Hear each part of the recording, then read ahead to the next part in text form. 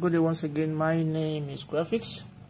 Today we'll be solving another exercise on line problems, and we're looking at this figure here.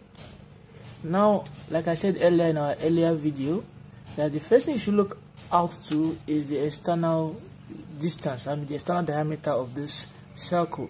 And if you look at the external diameter, it is giving us 90, right?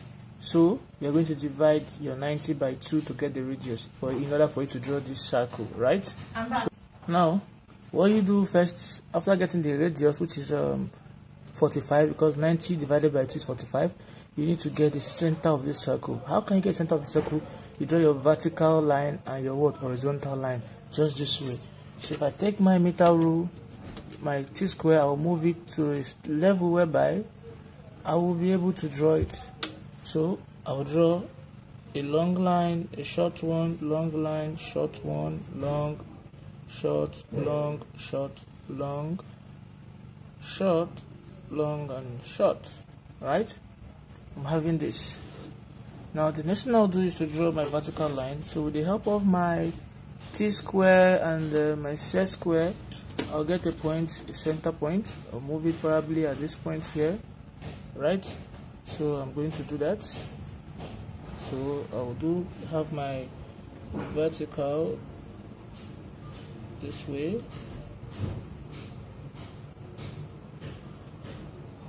Now if you look at this, I'm having this. I've successfully gotten the center of this circle. Now I will now take a measurement, which is 45, which is the radius of the circle, and I'm going to draw my circle. So this is 45 here, and I'll place it at this point where I'm going to draw my circle. So I will draw my circle this way, and I'll thicken it. It should be thickened. You can see that. So now the next thing I'm going to do here is drawing. If you look at this very well, it's telling me that we have another center line, but this center line is at an angle of what? 60 degrees to the horizontal. 60 degrees here. Can you see that? So what I'll do is this. I'm going to take my meter rule. I'm going to take my set square, my t-square. This is my set square. If I place it this way, I'm going to get angle 60. When the set square is like this on your t-square, this is angle 60, this vertical point here. So I'll draw that this way. So I'll do it this way. The long one, the short one, long one, short one, just like that. Right?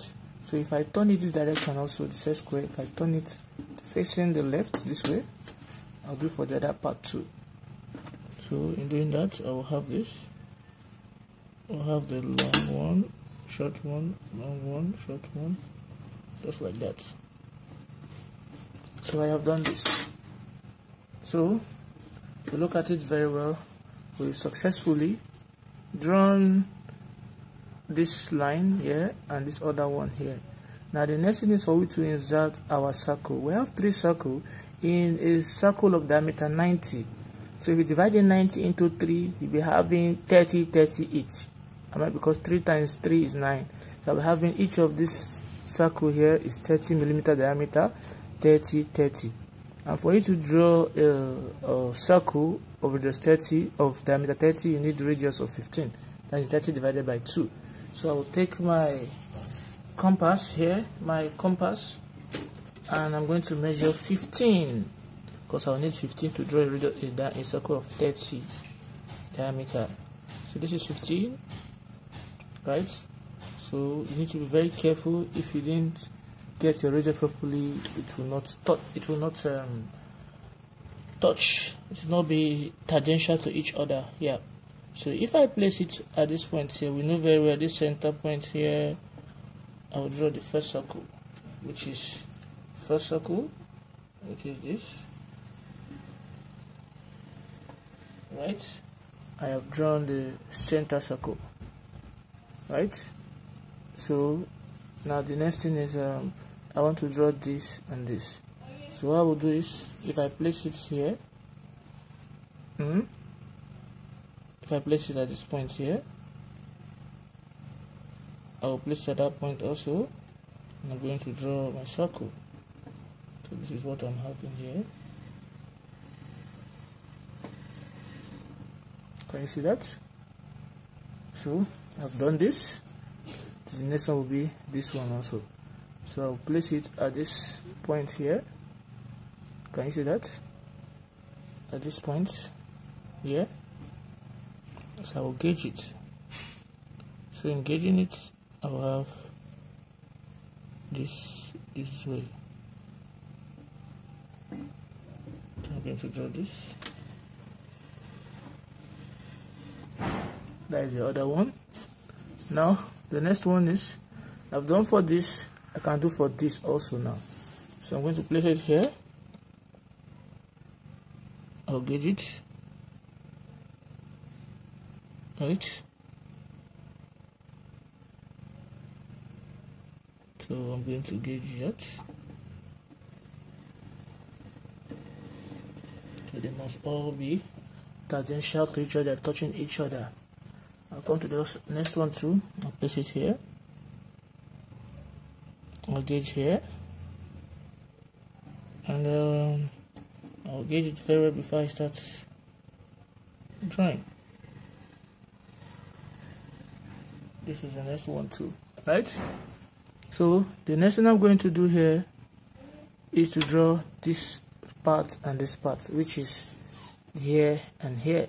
So I will place it at this circumference of this smaller circle. Also, I'll get the center, which is here. You can see that this is the center here, right? So I'll place my compass at this point, and I'm going to gauge it. It's very important you gauge them so that the circle will not overlap. Because most times it might overlap, but you can see that too. I've done for this. Then I'll come here also. I'm going to do the same thing. Place it here. This is the point. Then I'll get my center here. This is the center here, right? And I'll come here also. I'm going to draw that.